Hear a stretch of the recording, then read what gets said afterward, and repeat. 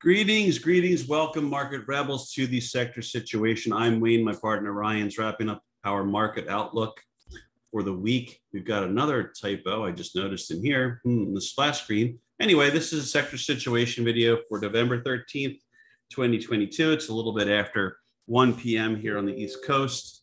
And let's see if I can get this to advance, since I've had fights with Windows 11. I've had fights with the Zoom. I've had fights with Thinkorswim, and this is going to be probably the shortest video, which is probably best. Here's our trusty disclaimer, and here's our intellectual property rights notice.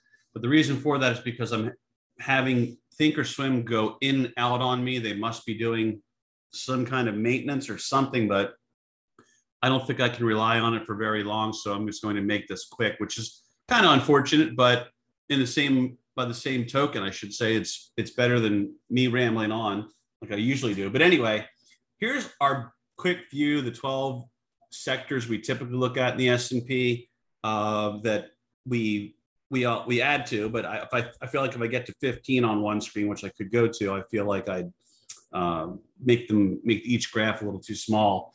But what we've been noting is that a lot of the sectors were flashing improvements that were pretty key things that you really wouldn't expect, like industrials really getting strong, basic materials, financials have been strong, energy, its own thing, as we always note, but it too, of course, has been strong.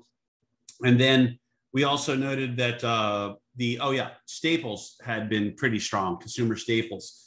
And we noted that maybe some of the other ones would start to catch up with some of those, but that overall, excuse me, coming into last week, our take was, let's see what happens with the news, right? Like, you don't want to sell the bulls short, don't want to disrespect what was going on in the market.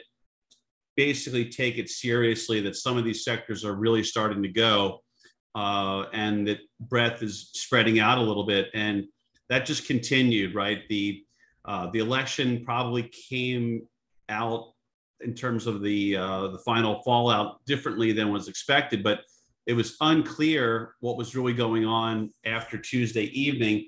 That didn't seem to really shake the market all that much. And then the CPI on Thursday morning really, of course, set the tone for the tremendous rally that day that had a follow-through day on Friday.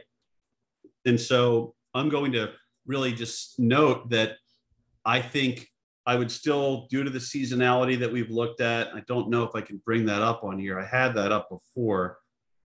I had a lot of things saved and tabs that I covered at the top of macro measure. I had to wrap macro measure quickly because Thinkorswim was really starting to glitch out and I couldn't cover everything, but I'd rather at least get something covered. So I did, and that was it. But we talked about this before in these weekend videos and webinars and even cocktail hour, I think, but this is the seasonal pattern, and it's all years, midterm years. You can look at it with either in any or either case, all cases pretty much rally into year's end in this scenario. And we also said we need to respect that. It's not a lock, of course, but anything can happen, but that's what typically plays out. And there's a lot of other things in here that I try to quickly cover if you want to check that out in macro measure. But now with last week, I think where we are is that things have gotten overdone. So you could see some of the RSI readings, you round that off. XLF is at 69. The XLB is at 70. The XLI is at 70. Right. So a lot of these things have maybe gotten a little overdone. Something else which we should look at, which is something we in fact do look at every week, is SMH. SMH had a remarkable move last week. Even on Friday was another incredibly powerful move after Thursday's incredibly powerful move, which followed really not such a wonderful situation there. Let me see, on Wednesday, but you could see how they really jammed that up. And it now is at 70 already on the RSI. But what I tried to note on cocktail hour was that a lot of things are flashing like this right here.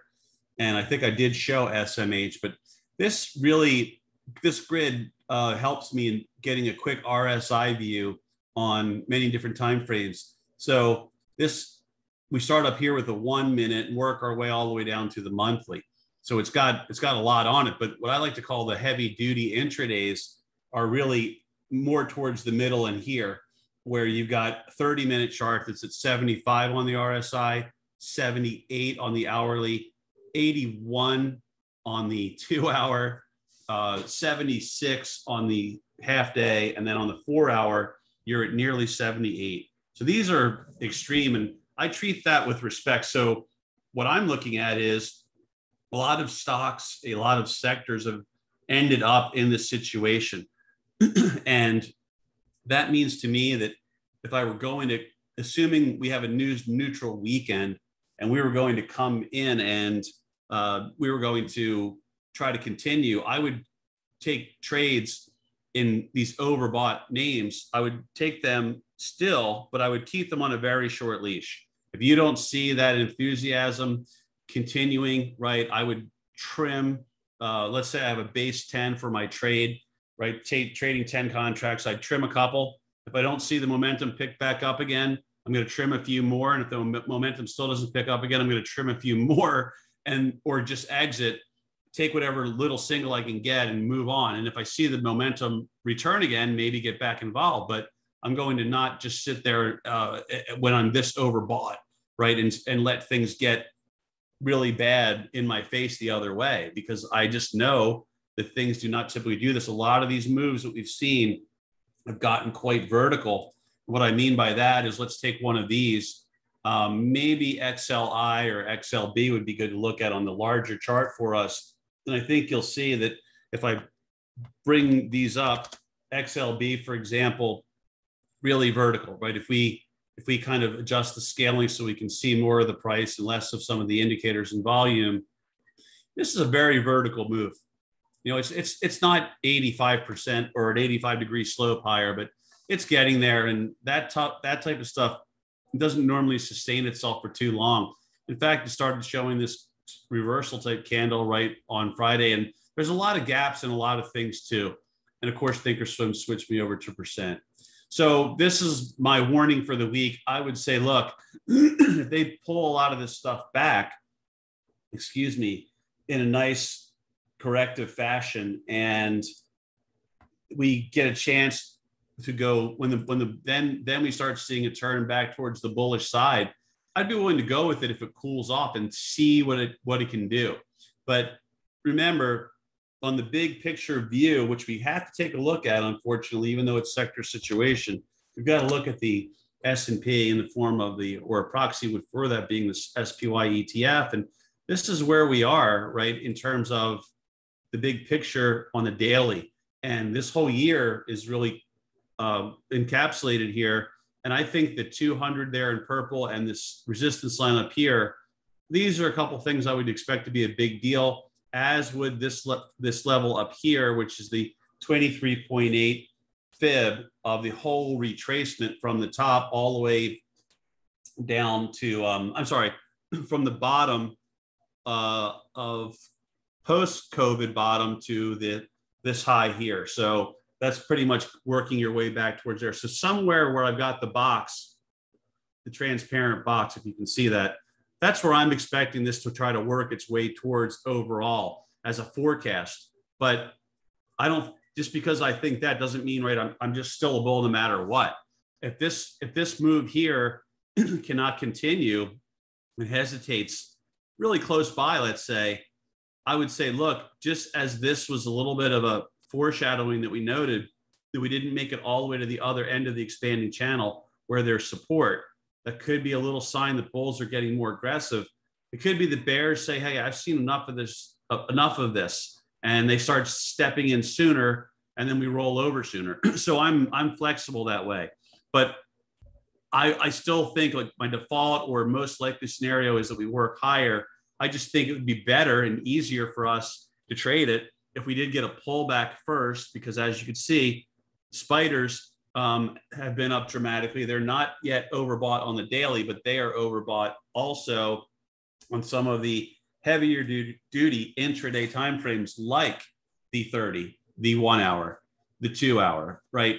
Half day is at 67, but you're at 69 if I round it off in the 4 hour, right? So the heavier duty intradays are already there. So you have to be careful going in. Again, if it's news neutral, we kind of open unchanged-ish, then I would be careful with a long trade for what I've just shown you. And that applies to mainly to the sectors that have jammed dramatically, right? The ones we've looked at. Other sectors are laggards, right? They're simply lagging behind right now.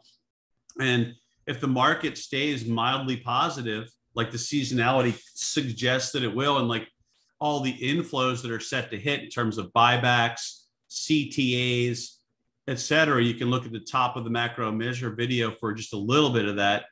Then this should, these maybe start to catch up more, right? You start to see some chances to get involved. But again, a lot of it still doesn't make any sense to me other than it's the plumbing that we're talking about here, like what's actually happening in the market to drive it. And there's levered ETFs being bought for players that are behind on delivering return and they're trying to play catch up. A lot of these things just factor into it. And then it becomes, in a lot of folks' minds, irrational. And probably I would agree with those folks from a macro perspective, but knowing that there's all this stock to be bought and knowing that these yahoos love to use things like seasonality in their favor, knowing that they like to mark things up at the end of almost every year, knowing they don't want to look like they don't know how to manage people's money, knowing they want to try to eke out bonuses, knowing how these guys operate, knowing all these things, I can't rule out that they try to keep this thing going and maybe they succeed, right? This is why I try to be open-minded. I know the tendencies, but those internals, the plumbing, if you will, that's the type of stuff we refer to. When you hear us talk about that in prior videos or in future videos, you'll know this is what we're talking about when it comes to the internals. There could also be, to the plumbing, there could also be things like gamma, right? That would affect things where people need to scramble and cover if there's a lot of short calls out there and then the market continues to go. So there's a lot of stuff that's out there that can drive things. On the short run, let's just look at it objectively and say, look, bulls, we were cautious. We wanted to give the bulls the benefit of the doubt. It's probably the prudent move, and it turned out in the end probably was the prudent move. And now we're looking at a lot of sectors that have gone a little too far, and we're looking at some as laggards. And what I would then do is come back to here. Excuse me. I think my wife is kind enough to give me her cold last night. SMH. I tried to keep her on the other side of the couch, but she had to watch that movie right next to me. I'm afraid I'm coming down with something now. Anyway, we've got this situation in the SMH that's similar to the SPY in terms of resistance line right there, which I'll make blue, and then the purple 200, right? But SMH coming back is a big deal. We do look at that each week. You can already see, though, we're at 70 on the RSI. So the issue is this could go either way. I know that's a big revelation, but I believe there's some earnings due out on some of the big names in here. So if you're looking at this sector, definitely check those out because they could really affect how that ETF performs this week. So just keep that in mind. Another thing we'll take a look at is XHB, because again, mortgage applications are getting annihilated. People are walking away from houses. The price of homes is exorbitant. The interest rates make it a no-go in terms of affordability. And yet, look at this, right? Look at the percent rally here. Call it 54, call it nearly 63, right? So you're looking at a nine point move, not quite 20%, but just in a week and a half, they've moved this thing up, 15%, something like that. What, maybe more. Really, really powerful. Excuse me, XAU. Let's take a look at this, right? We've said that I said that I wanted to see this come down. I was getting worried about it, that it could it's starting to look a little bit more complexion wise, technically, that it was looking a little bit better. And unfortunately that's paid off for bulls. That complexion change, at least it started to produce something here, which was a nice, probably a potentially nice trade. Had some names in there For in UOA Pro, we had Newmont's been in there. I'm pretty sure we had Newmont. We had KGC in there. We had gold, I believe, in there as well. And I hope folks did well on those, but they participated in that. So again, I think it's another example of when it's good to look at how the whole group looks. And then when that UOA comes in, if the group's acting well and you see fresh UOA, you look at the technicals for the individual name, the specific name. If it all kind of fits together nicely like a Russian nesting doll, you're probably onto something as long as it hasn't ran too far before you can become involved. We'll take a look at copper. Let's see if they let me get copper. This is causing a problem. We did note this a few weeks back that we even had a triangle drawn there. And, this is what everyone calls this Dr. Copper, right? Because of how important it is in so many things. And when there's picking up from demand, but it was doing nothing for so long and then sort of went into that triangulation phase. And now it's really popped. And again, I don't know if this is wishful thinking or it's legit copper's picking up because we're at the start of a new cycle. We're at the end of a bear market that was really quick and brief. We're at the start of a bull market. That's not me talking. That's a lot of folks out there talking on CNBC, in the Twitter sphere, the whole thing, right? So just be cognizant of that. I'm not making that argument, but some are, and they may be right. I still feel as though there's a lot of fallout coming, but I don't want to be on the wrong side of the momentum. And the momentum is in the hands of the bulls right now. Can they sustain it after the dramatic run we've had? Like I said, I think it would only be natural and better for bulls, frankly, if they pull things back, get them to cool off a little bit, and then try again and see if the real buying shows up and continues to buy. And that would be, of course, really good. Or even, legitimate buying in terms of it's really happening, but buying really just to save their own hides for the year. Here's the oil future. This is its own thing. I say that every time. We've been long energy. We've been trying to trade those mainly from the bull side, with a few bear ideas mixed in here and there for little pullbacks. But that's been in XLE and components, right? That's where we've been, of course, trading. We trade the oil futures. But I'm looking at this and waiting for this thing to potentially break out, and it's struggling again at about where it struggled before.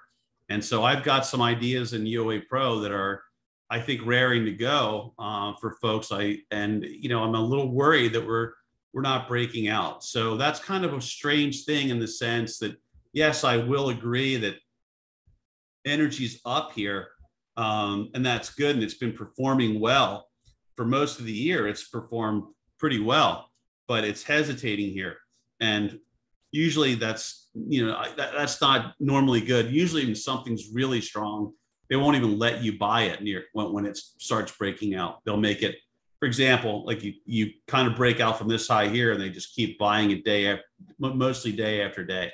And that just didn't happen here. It's not happening here. And that's why this is, by the way, for all of you that wonder, why does Wayne put those little reminders of watch for false breakout? It's for this. This is exactly why I do it, because the first time you get there and possibly try to go through, these guys are experts at performing the old reversal and shakeout, or that's why. So it's a great example of why I bother to even type that. It's just that it's quite common, right, to see that.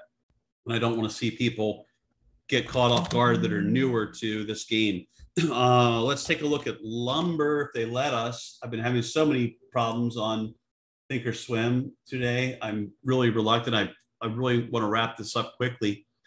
Here's lumber. That's making a new high, right? New recent high as far as that's the old future though. Sorry. What do we have to go? I can't remember what we have to go to for that. LB. Let's make sure we have the right future before I start yapping about it. Let's try to get January. We'll do it for now. We'll try to just take what we can get if it lets me. That makes more sense to me. I was going to say, like, it wasn't doing that great. How did it do that? It kind of called me off guard. But I guess you could say rounding up a little. But this to me, thanks for switching to percent, by the way, Thinkorswim. this to me is more indicative of what's going on. Like when I look at that chart and I look at housing, I look because of what happened with rates and the house price appreciation. This makes sense to me, at least. It's one of the things that makes sense to me right now. But right, that's doing virtually nothing. So nothing special there. We'll keep an eye on it. We'll try to take a look at it. We took a look at copper. We took a look at oil. Let me try to think if there's anything else I could take a look at. I did look at XHB, I believe, home builders that they had already done something again. So this is probably a good thing to mention. Just right, even a sector where you'd say, well, what's going on here, right? Why, right? It's not like rates are going to start turning around, coming down anytime soon. Why would they start buying stocks as if they're going out of style on home builders?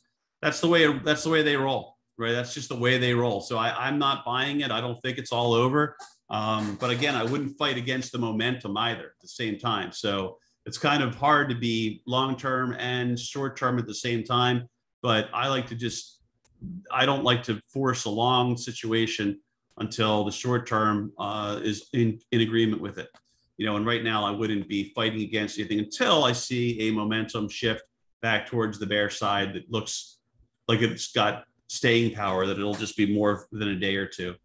But there's a great example of why we always talk about trading what you see and not what you think, because why should home builders be up like the way they just were, which was dramatic? But that is the coverage on the sectors. Let's take a look. Let's take a look at the dollar. We'll take a look at that. Now this, we talked about it kind of being overbought in many ways. And I think we were talking about it sliding further. And if it fell below there, which it did on that support line, it would be bigger trouble than it was. And so as I'm sure a lot of you've already guessed, right, this is also similar to what happened in rates, where the dollar got shelled, stocks going up, dollar gets shelled, 10-year yield gets hit. I think the Thinkorswim gremlins could be back on me. Not good. We'll see if it shows anything here. All right. Yeah, it's starting up again. This has happened to me all day. It's been another hellish day tech-wise for different reasons. Boy, oh boy. Well, I'm going to let that go for now.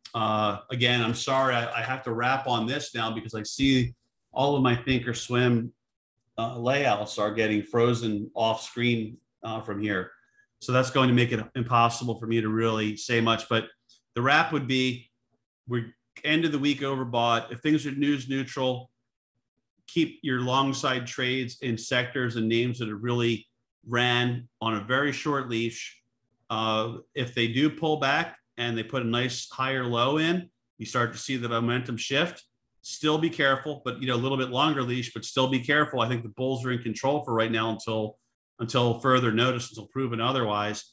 And then if they fail to take out the highs that we saw at the end of last week, or it just really gets a short-circuited bull attempt, right? Then you might start leaning in more towards, I don't think the bear market's completely over, and maybe you roll over hard from there. We'll see. That would go in the face of seasonality. It would go in the face of, well, all the midterm years, regardless of who was in, who wasn't. It would go in the face of the buybacks that are coming in, the CTAs that are on the verge of triggering more, going from short covering to going long.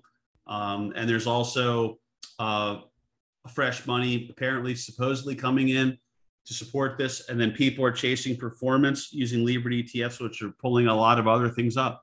So the failure here would go against all that, but it would be more in line with the trend of the year, and the trend of the fact that we're still in a bear market, I think, until we start taking out highs. And after we take out some kind of structural high that's significant, then and getting back above the 200 day and so on and so forth, then we have to see a pullback, which puts in a higher low that holds. And then of course, we start to exceed the high that we made prior to that low. And then we're off and running in what could be a really another bullish cycle. But for now, I've got to end it on that. I do apologize. This is obviously beyond my control. Super frustrating that Thinkorswim is going through this, I don't know, maintenance, whatever's happening there. Ryan's struggling with it too. We spoke about it. Really frustrating situation. And let's just hope it doesn't spill over into this week's trading with so many of us using the platform. Take care, everyone. Sorry again.